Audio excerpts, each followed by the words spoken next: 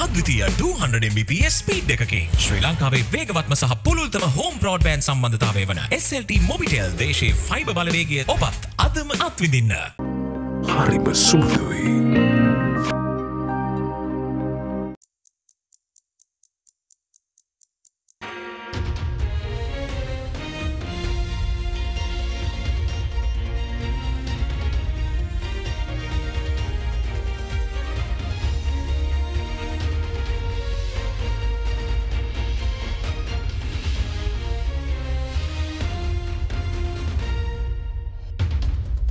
Tonight on First at 9, this Tuesday the 2nd of May 2023. Productive progress. Government to establish a National Productivity Commission as part of plans to boost economic recovery. Too many irons in the fire. How does the government plan to manage 14 institutions when it's struggling to manage a single entity? PUCSL Chairman Janaka Ratnayaka questions the rationality of the proposed CV Act.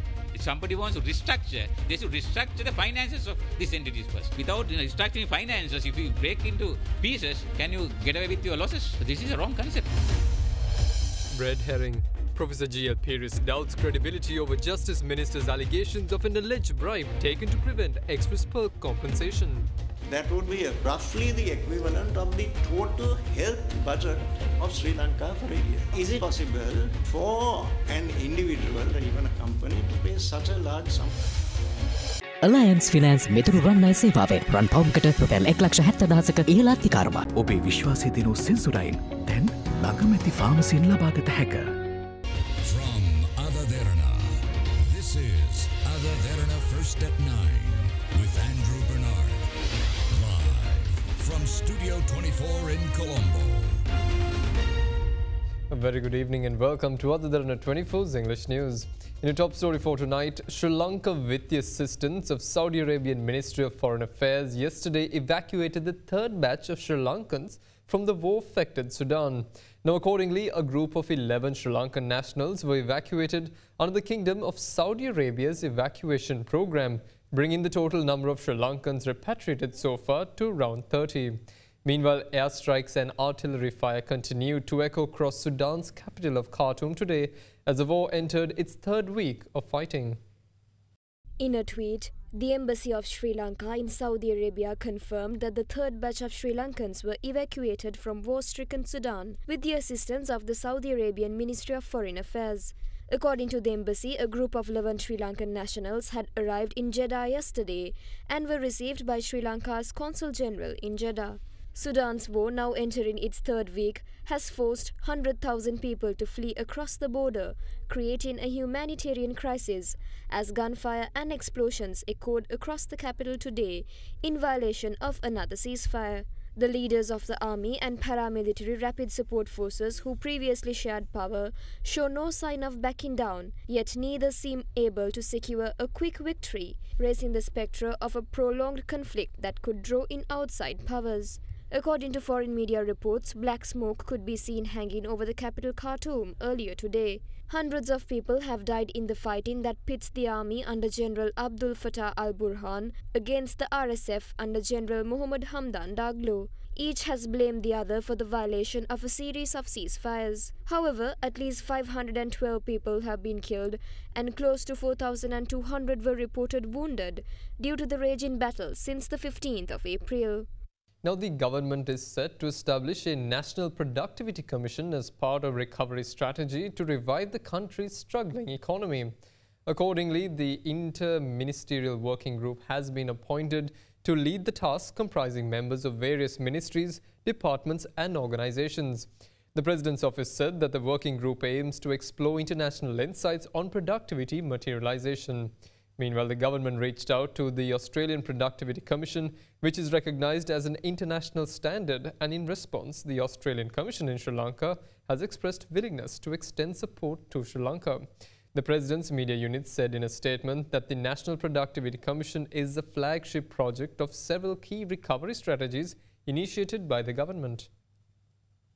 Now, Professor G.L. Pierce today challenged the credibility of the allegations made by Justice Minister Dr. Vijayadasa Rajapaksa over a high-ranking official obtaining a bribe to not pursue the legal case to claim compensation from the Express World vessel that exploded off the port of Colombo. Now, Professor Pires meanwhile insisted that it's responsibility of the central bank governor to explain how an individual could transfer a large amount equivalent to the amount allocated through the budget for the health sector through a single transaction. 250 million US dollars. At the prevailing rate of exchange, that would be approximately 80 billion Sri Lanka rupees. That is 80,000 million rupees, which is roughly the equivalent of the total health budget of Sri Lanka for a year. Now, is it at all possible for an individual, or for that matter even a company, to pay such a large sum of money into a British bank account? Now, this money is said to have been paid in by an individual called Chamara Gunasekara. Is this credible for a moment? That is the crucial issue. Banks have a paramount obligation to combat financial crime. That is the position in the UK and indeed in almost all countries of the world. Especially when a sum that is as large as this is sought to be deposited, they have to make meticulous inquiries into the identity of the person who is trying to deposit these funds. From where does he derive these funds? What is the nature of his business? If it comes from another account or from another company, the bank is duty bound to investigate that other company. And there is no way that a British bank with open arms will gladly accept a deposit of 250 million US dollars from an unknown person without carrying out any form of investigation whatsoever. It is beyond credibility. Any suspicious transaction of this nature has to be immediately reported to the Financial Investigation Unit of the central bank.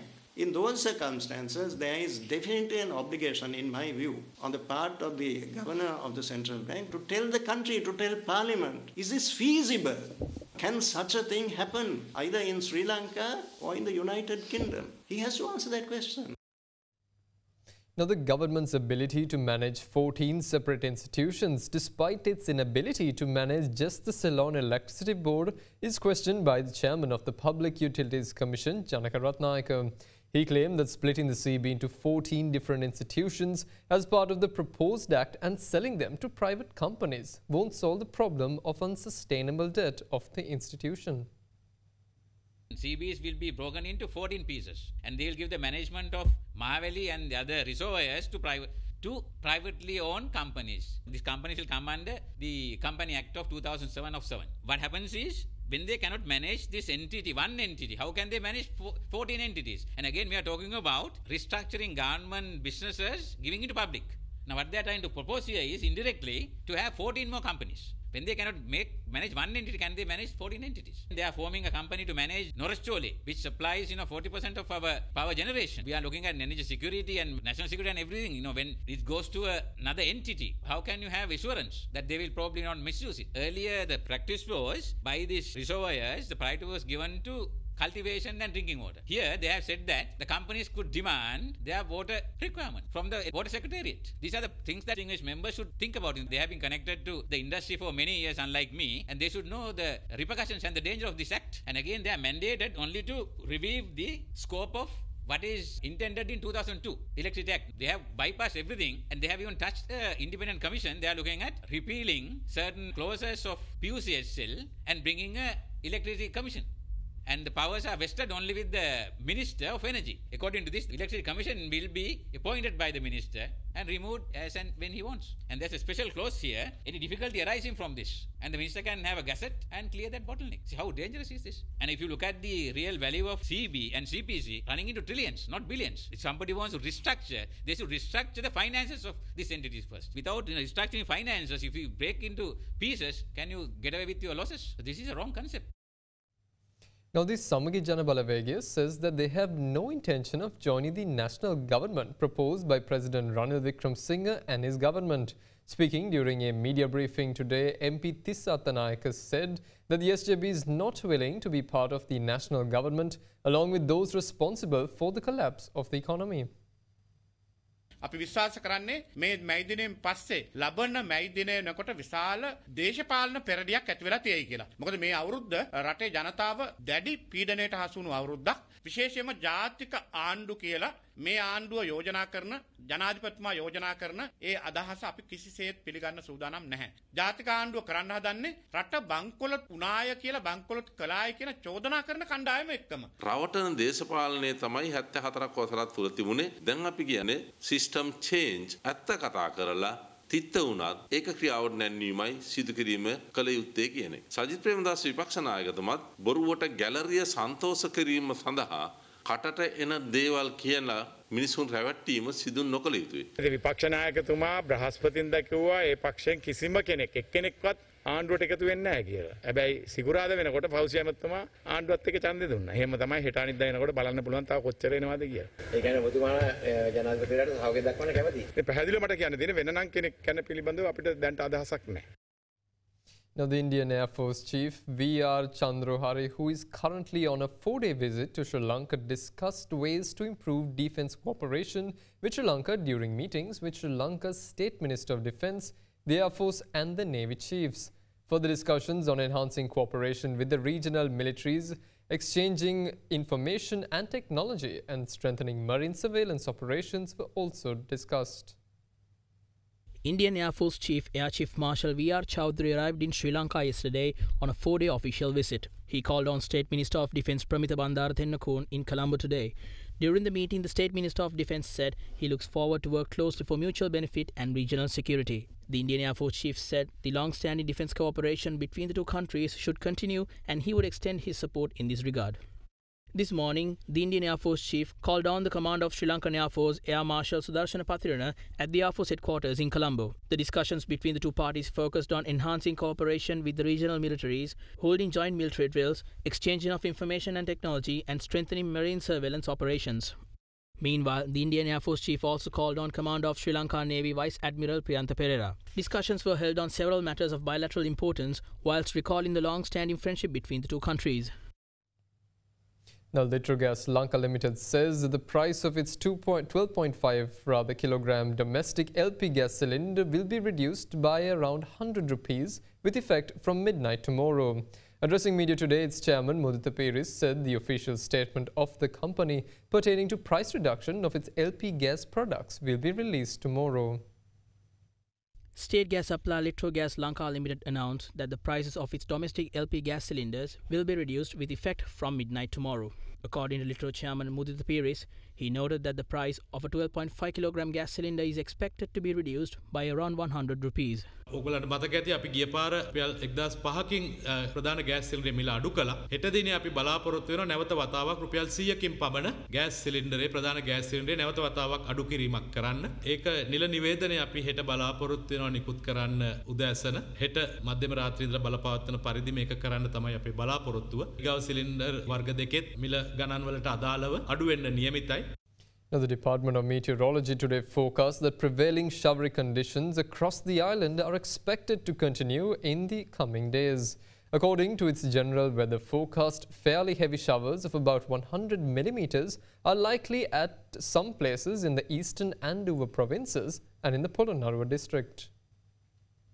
Many parts across the country have been experiencing showery conditions in the recent days. Meanwhile, today, the Department of Meteorology said the prevailing weather pattern is expected to continue over the next few days as well.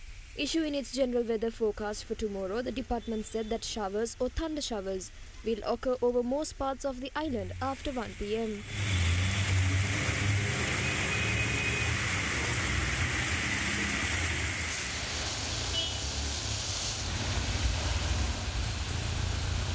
Accordingly, fairly heavy showers of about 100 millimeters are likely at some places in the eastern and Uva provinces and in the Polonnaruwa district.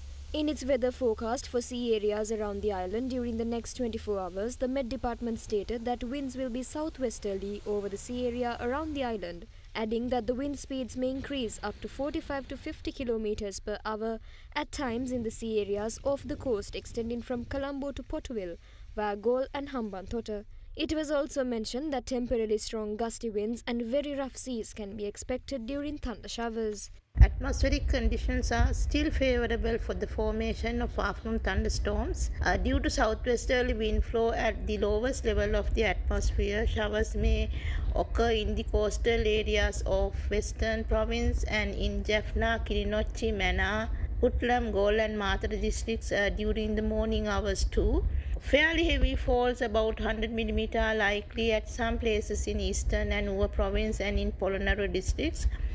Fairly heavy falls above 50 mm also likely at some places elsewhere. General public is requested to take adequate precautions to minimize damages caused by temporary localized strong winds and lightning during the thunderstorms. Taking the prevailing weather condition into account, the National Building Research Organisation meanwhile issued an early landslide warning for several places in the Badulla, Kegol and Mathura districts.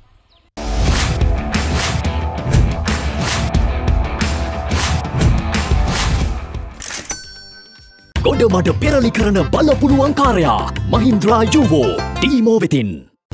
වැඩම ගොඩයි ගොඩම තමයි ස්වරාජ් tractor ඩීමෝ වෙතින්. මේ අලුත් අවුරුද්දේ හිත පිරෙන ගනුදෙනුවකට හොඳම තැන හිත ගිය තැන බැංකුව HNB.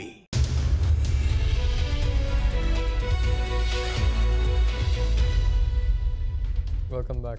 Now Dialog Axiata PLC, the Axiata Group Berhad and Bharti Airtel Limited entered into a binding term sheet to combine operations of Bharti Airtel Lanka Private Limited Airtel's wholly owned subsidiary with Dialog, which is a subsidiary of the Axiata Group Berhad. The proposed transaction envisages Airtel being granted a stake in Dialog representing the fair value of Airtel Lanka. Airtel would accordingly be issued new shares in Dialog upon completion of the transaction. Now, according to a Colombo stock market filing, discussions with respect to the proposed transaction are ongoing between the parties and also with relevant regulatory authorities as per applicable laws and regulations. The corporate disclosure went on to say that the proposed transaction is subject to signing of definitive agreements and necessary closing conditions, including applicable regulatory and shareholder approvals, adding that the parties involved will further issue announcements in due course should there be any material developments. Now, the Colombo Bourse declined for an 11th straight session today, recording the highest daily loss for this year. Today's market performance was weighed down by financial and industrial stocks. Now, the benchmark all-share price index settled 3.03% lower to 8,711.46 points. Expo Lanka Holdings and LOLC Finance made the top losses on the SPI, falling 5.3% and 5.5% respectively. Meanwhile, the more liquid S&P SL20 settled at 2,514.37 points, down 3.95%. Market turnover today rose to 983.9 million from 895.8 million rupees in the Friday's session. Transportation was the top contributor to the market turnover, while the sector index lost 7.18%. In the meantime, foreign investors were the net sellers during the session, offloading 60.8 million rupees worth of stocks, while domestic investors were net buyers, purchasing shares amounting to 924 million rupees.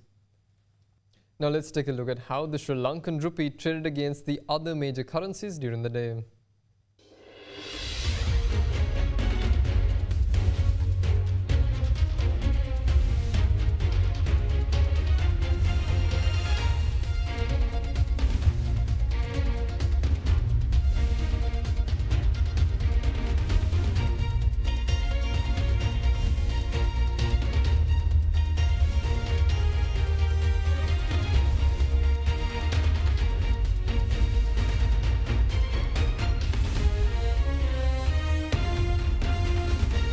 Now, the International Monetary Fund expects Asia's economy to expand by 4.6% this year after 3.8% increase in 2022, and China and India are to be its key drivers. However, the IMF warned that the risks from persistent inflation and global market volatility driven by Western banking woes. In its Regional Economic Outlook report, the IMF said Asia and Pacific will be the most dynamic of the world's major regions in 2023, predominantly driven by buoyant outlook for China and India. They say domestic demand is expected to remain the largest growth driver across Asia in 2023. The IMF said Asia's economy is expected to expand 4.6% this year after a 3.8% increase in 2022, contributing around 70% of global growth, upgrading its forecast by 0.3% of a percentage point from October. China and India will be key drivers with an expansion of 5.2% and 5.9% respectively, though growth in the rest of Asia is also expected to bottom out this year. However, the IMF cut next year's Asian growth forecast by 0.2 of a point to 4.4% and warned of risks of the outlook such as stricter than expected inflation, slowing global demand as well as the impact of US and European banking sector stress. The global lender is of view while spillovers to the region from stress in US and European financial sectors have been relatively contained thus far, Asia remains vulnerable to tightening financial conditions and to sudden and disorderly repricing of assets. The IMF added that while Asia has strong capital and liquidity buffers to fend off market shocks, the region's highly leveraged corporate and household sectors are significantly more exposed to a sharp increase in borrowing costs. In this backdrop, the IMF also urged central banks in Asia, including Japan and China, to keep monetary policy tight to bring down inflation, which could remain stubbornly high due in part to robust domestic demand. The IMF noted that the costs of failing to bring inflation below targets are likely to outweigh any benefits from keeping monetary conditions loose. And that's all the news we have for this evening. Join us again tomorrow for the very latest news at the very same time. Tune into our social media pages until then to get the latest updates. Have a pleasant evening and good night. For news and information you can trust 24 hours a day, visit AdaDerana.lk.